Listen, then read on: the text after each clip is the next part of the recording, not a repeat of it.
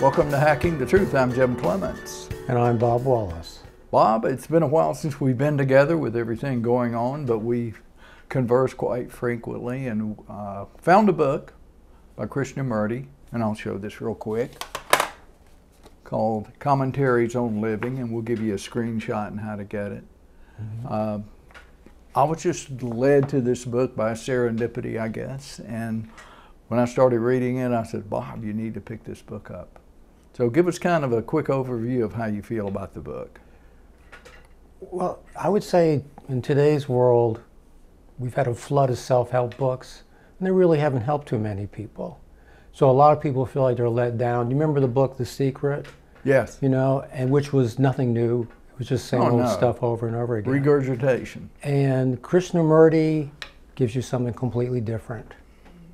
And because one of the problems with Western civilization is that we've been taught to look at outside of ourselves for everything. Most self-help books are about being successful, getting a date, making lots of money and all that. And he shows you why that is actually the problem, not the cure.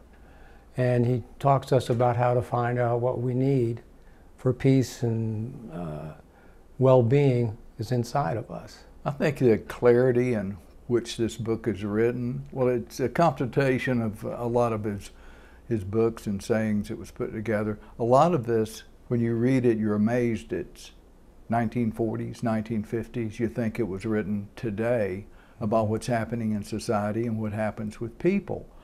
But really the underlying thought to me, or the movement to set you in a direction, is break up the mind-body connection, because that's where your problem is. If you desire something, well, that automatically creates a conflict. I must have it. Is this good? Is that bad?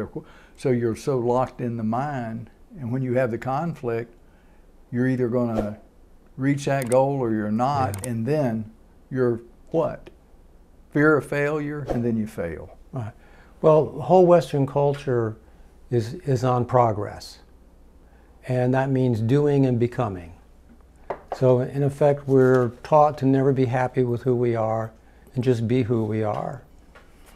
We're always looking for outside verification that everything's okay and that we're good folks. But when you say get above the mind, people will say the words and think, I know what I'm doing. But here's a very short quote. The mind cannot think about something which is not of itself. So any thought you have is of the mind. So where are the thoughts coming from? They're coming from the past. You're taking the past forward. And that thing, well, you learn from experience. And well, truthfully, if you're going to put your hand on a hot stove, you're going to learn from experience. But most people get up and they do the same thing every day. Brush your teeth the same way, do everything, and expect change because they're locked in the mind-body connection. Yeah, that's what, one of the things he brings up is there's a lot of things that are good at a certain level and you need them to survive, but not to prosper. You have to go beyond them to prosper. It's like you do need a certain base knowledge, you need certain base skills, but if you stop there and you try to live your whole life through those, basically you're just recreating the past every single day. You know, it's that old thing, if you live 10,000 days or one day 10,000 times. It's a rut. And I've often said a rut is a grave with the ends kicked out. You keep doing the same thing over and over. Well, how do you break that mind-body connection? It's tough because you're so programmed, be it by family, by religion, by society, to act and react a certain way. You think that you have original thought. You do not have original thought. Yeah, I mean, they've basically shown that the average person has a couple thousand basic thoughts that they just think over and over again every single day. And one of the things that Krishnamurti points out is that psychology can help people, and therapy can help people, but basically all you're doing is working with the contents of the mind. And he says that's not really what's going to work for you. You have to work on the awareness. It's kind of like you have a box, and your box is your awareness. You need to expand that box, not worry about the little contents that are in there. And sure, I mean, you can mix the two together a little bit, but if you keep just playing with the contents of the box, you really don't get anywhere. I mean, you can do affirmations, you can do this, but people have been going to therapists for years, taking drugs for physical and psychological conditions for years, and they're not really getting anywhere. So it seems to me like it's time to start something new, which is really doing something old, which is dealing with awareness itself. And he does a very good job at pointing at that. It's like he kind of hints at it and points at it, and you go, what is he saying? What's he trying to say? And all of a sudden it starts making sense to you. Well, when he directs you back to what your true self is, not what your mind-body connection and what you believe you are. And I think another person who did a tremendous work in this area was Sri Bhagavan, and his book's on self-inquiry. When you ask, who am I?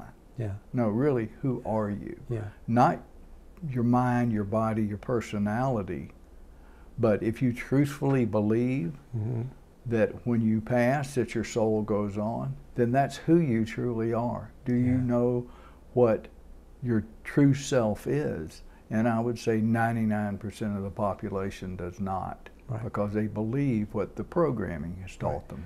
And what makes that happen is they stop asking questions. They assume they know who they are. They assume they know how the world and reality works. They never question it. That it's not just somebody else's idea or a group's idea of how all this works. It's scary sometimes to think how much what's in our heads is just borrowed from other people. We didn't create any of it. So we're really just sort of running along in a set track. I think most of it we've created in our mind. That and some of it has been useful. But really the unknown you don't explore with your mind. It's impossible, because all you're doing is pulling from past experiences. And one thing I like to say about Krishnamurti, because a lot of people don't know who he is that actually he wrote many books and influenced millions of people, including famous people like George Bernard Shaw, who was a famous playwright, and Aldous Huxley, which was a famous author of The Doors of Perception, and I forget, there was a science, he did a whole bunch of books that were very good. And let me put it this way, everybody asked him, are you a guru? And he says, no, I'm not. He says, actually, I'm an anti-guru. He didn't like gurus. No. So even though he was an Indian, he was educated like in France in the Sorbonne University, and he lived more than half of his life in California. So for people that get put off by Asian stuff or Indian stuff, this has got nothing to do with that. No, in fact, he would go around giving talks, and then they would form groups to discuss his works or whatever. And then as it progressed, they wanted him to be the head of this nonprofit and build this, and he said he just split from them entirely.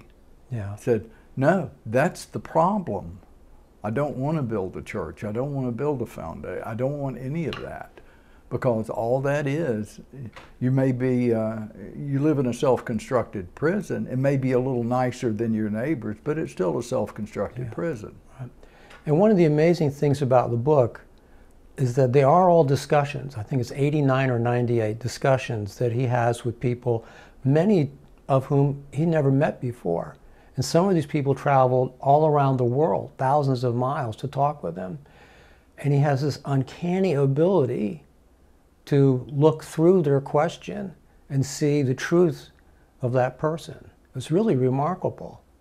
Yeah, I think my personal opinion, if someone would read this with an open mind, it would shift their consciousness on a daily basis to start not just accepting what they see as truth, not accepting what they hear as truth. That's the first start. You've got to be open to it. If you won't open yourself to it, and most people don't because of fear, because if I start talking about this or searching for that, my family will feel this way. If I'm in the church, I'll be shunned. Well, that's the price of knowing the truth. It's not what you think it is. Yeah. I've always liked the idea that the first time around, we're made by all the outside influences. Our families, our cultures, our language determines how we think. The vocabulary that we have determines how we think. But at some point, you get a chance to decide what kind of person you want to be. And certainly following his advice, you'll find things that, it's like they point to what you're going to be, because you ain't going to believe what you're going to be. No. You have a wouldn't couple be able to quotes. understand What are your it. quotes? I have one on something that's important. It's called identifying. And a lot of people don't realize that they gather things that they think are important and make them part of themselves. An easy example is a sport team. If your sport team wins, you get so excited, you get pumped up. But if they lose, oh, you're down in the dumps. You've identified with them.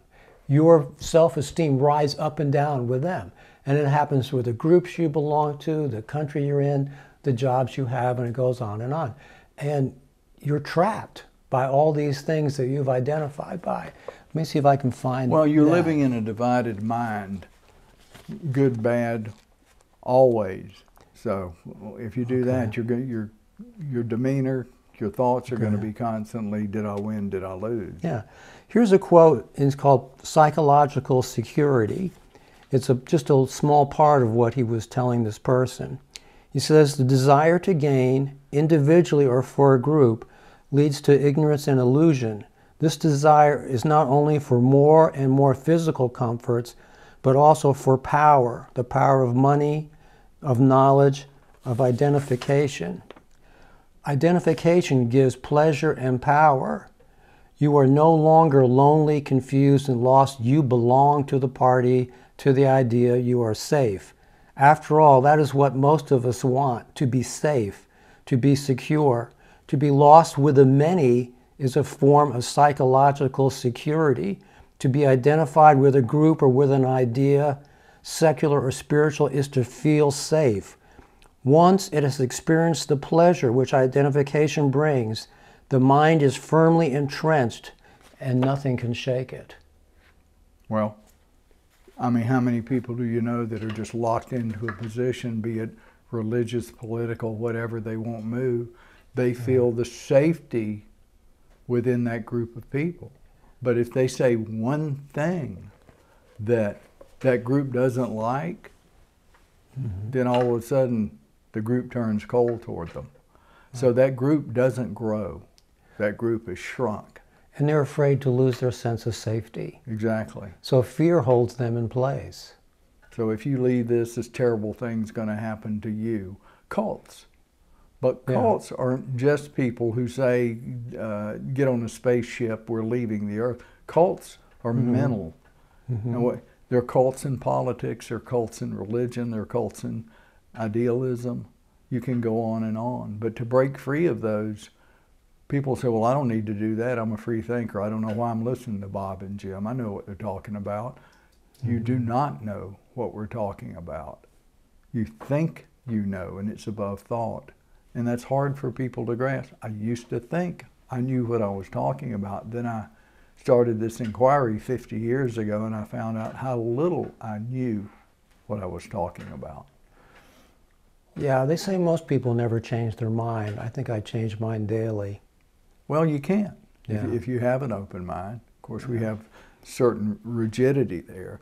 And, you know, in the masters of the Far East, certainly you think of gurus and people in beards and turbans.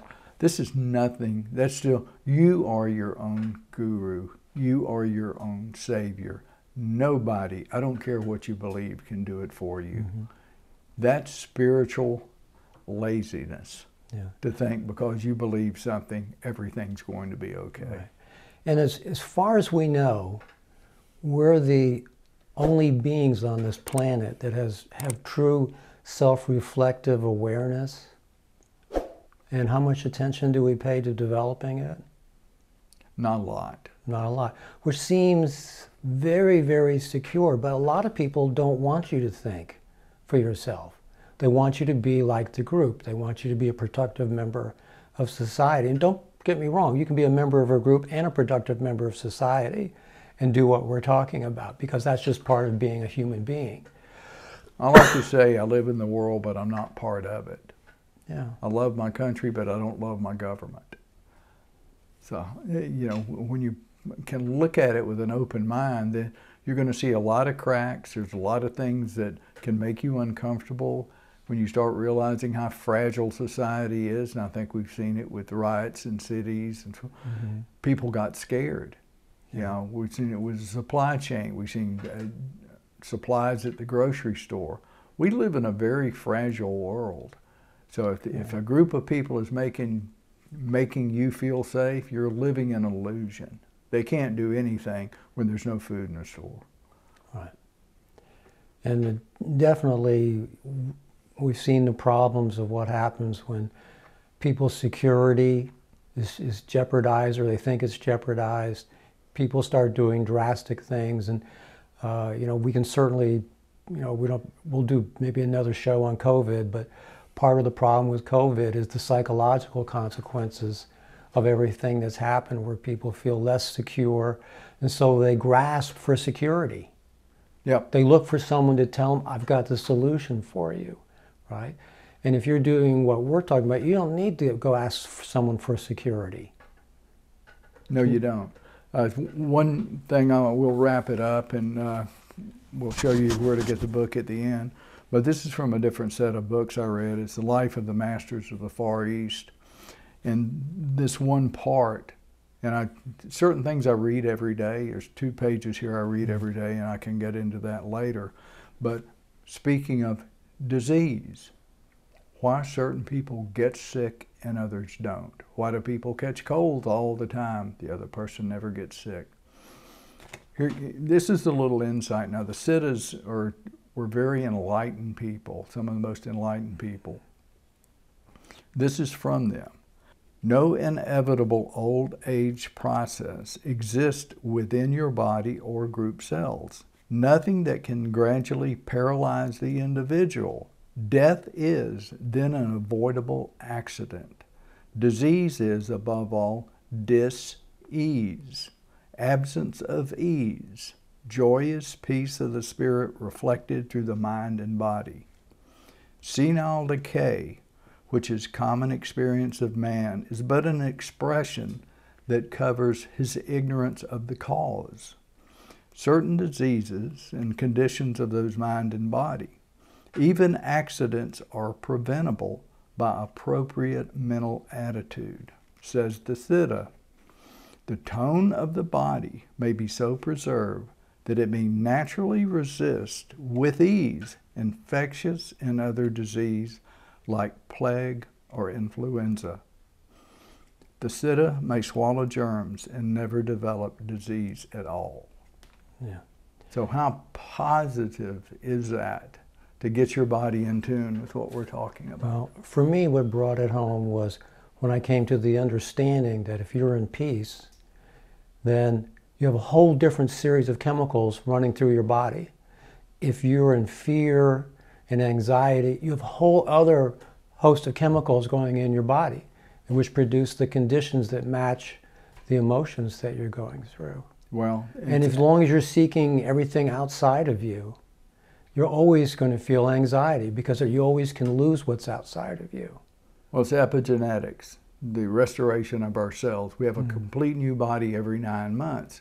It's kind of interesting because it takes 9 months to be born, truthfully. But what you're putting in your mind affects your body. And all the tension and all the anxiety. Stop watching CNN and Fox News and all these things. Forget about it. Pick up a book and read it.